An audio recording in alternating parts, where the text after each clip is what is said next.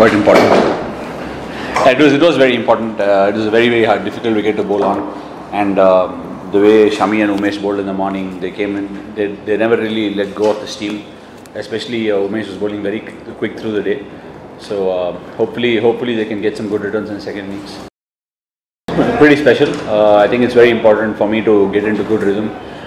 Just finished my interview with Simon Doola. I was just telling him through this series I haven't really started in fine rhythm. Actually, I'm kind of, I don't know where it is, but trying to get my alignment and rhythm properly. Just taking me a few overs. So once I go through it, when my body starts going through completely into the ball, the spell starts getting better, and that was one of the spells after lunch. For me personally, when I start my spell, it's all about like I mentioned now.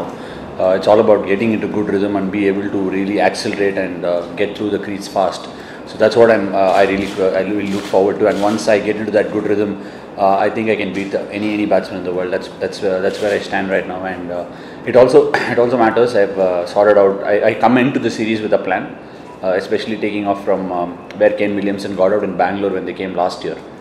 He lunged forward and got out at slip, so he just lunges outside off stump. So that's one of the things I thought I will repeat in good certainty through the series. Good discussions on cricket, good discussion on what you can be doing for different batsmen. He gives different plans about how we can change up when we go into lunch or tea. If somebody is batting well, he gives you different ideas about what fields you can have or how differently I can throw a ball wider to Tom Latham, for instance, in Aiden. Was Anil Kumble's idea in the tea break. Sorry, was it a tea break? Yeah, it was.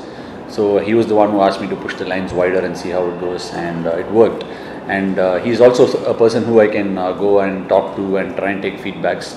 I enjoy the conversations I have with him.